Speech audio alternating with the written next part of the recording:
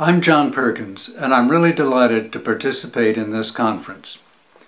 I'll be talking about the innovations of agricultural systems that we use today that were enabled by intensive uses of energy.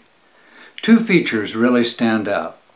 First, the yields really did go up, and that's a benefit. But second, those benefits came with serious downsides. In some cases, economic development was very uneven, and people ended up worse off than they were before.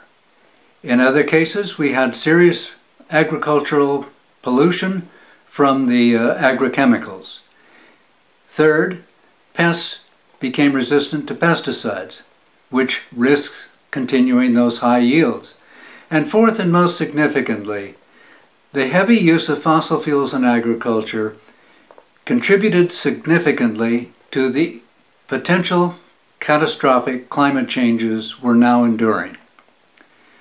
The world thus faces a dilemma. Do we stay with those innovations that were so successful in yields, but risk catastrophic climate change, which will in fact endanger those yields? Or does the world continue innovation in agricultural technology so that we don't suffer those risks from climate change?